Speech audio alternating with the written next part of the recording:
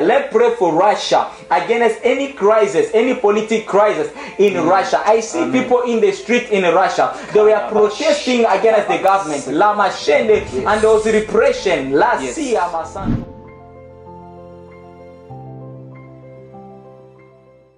Threat of arrest. They openly defied Vladimir Putin and demanded peace. They're chanting, "No more war." And this is St. Petersburg, hundreds of miles away. As expected and true to historical pattern, police in riot gear cracked down on the war protesters and dragged demonstrators away in cuffs. A Russian human rights monitor reports the police arrested more than 1,600 protesters across Russia.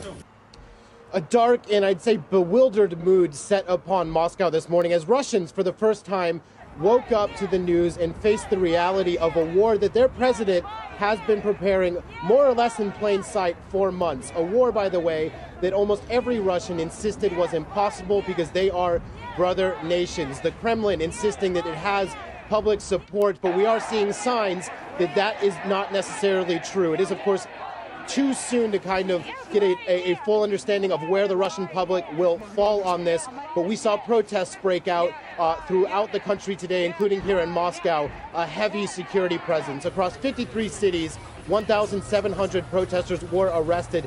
These are big numbers historically for Russian protests and kind of give you a sense of the scale of it. But I have to say, it is still a much smaller arrest number than we saw.